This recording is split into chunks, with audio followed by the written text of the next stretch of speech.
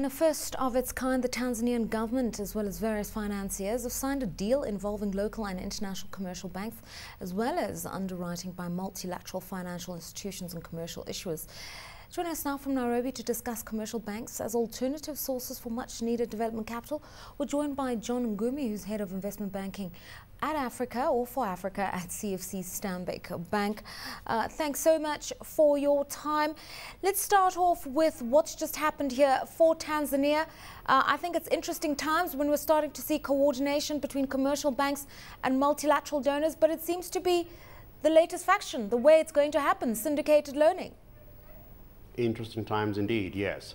What's just happened? We've just arranged $250 million for the Tanzania government to undertake infrastructure, and your introduction is quite right.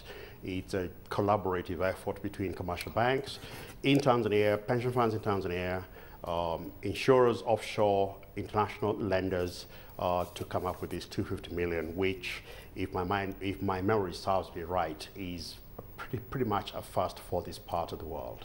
All right, but we have seen for the last few months a lot of effort being taken by banks to talk to regulators to try to deepen the capital markets so that you can start issuing corporate bonds to raise financing for infrastructure.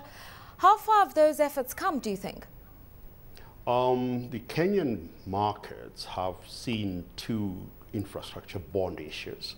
The Kenyan government itself has an annual infrastructure bond issue for the last 2-3 years. So we've gone quite some way towards developing a local currency infrastructure bond market.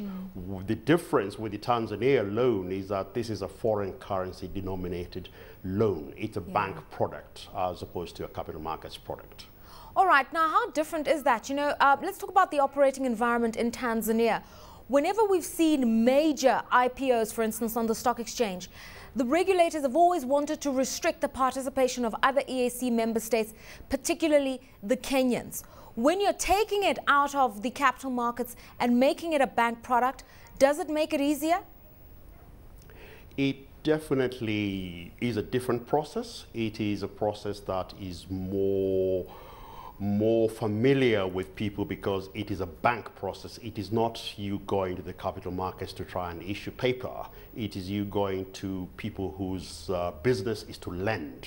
Obviously, lending in dollars is a slightly more complex affair, but there's no real difference in lending to the Tanzania government in this way in dollars than it is for what banks do every day.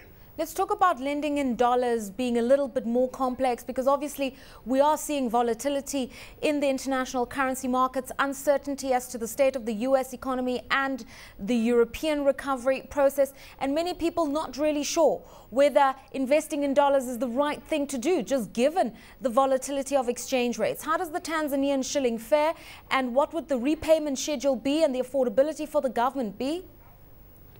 If I knew how the Tanzanian shilling would fare, I'd be a billionaire. But in terms of borrowing in dollars, the reality remains that the dollar markets remain deeper than local currency markets. Local banks do have access to dollar resources. After all, we are exporting economies, we are open economies. And yes, the Tanzanian government would have to repay from its regular tax and other revenue collections, and would have to convert its Tanzania shillings into dollars. So there is an exchange risk that can't be avoided. The mitigant of that is that the hope is the infrastructure projects that this will finance will enable Tanzania to generate more dollars in the future. Before we talk about those projects, I think the question I'm really raising here, Mr. Ngumi, is the fact that we've seen a downgrade on the US dollar and basically on the American economy effectively raises the cost of borrowing. Does that have bearing on this particular loan for the Tanzanians taking it in dollars? We had closed the terms of this loan before the downgrade occurred. I hope it doesn't. I don't think it will. This loan had been the terms on it had been cleared before then. But obviously, anybody approaching the market now would have to take cognizance of that. The reality that remains, though, that there is so much capacity to be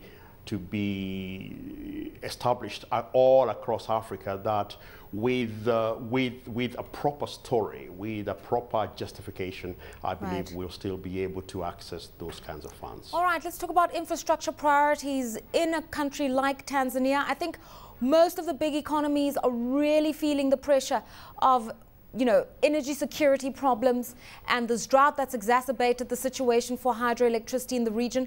Is that the target area?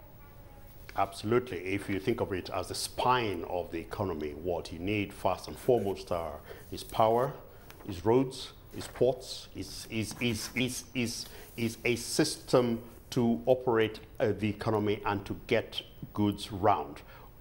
A country like Tanzania has got enormous resources, but you've got to get those resources out of the ground if it's mining or agricultural resources, and you've got to transport them to where the demand is, whether internally or out to export markets. So the bulk of that money is going to that spine of the economy.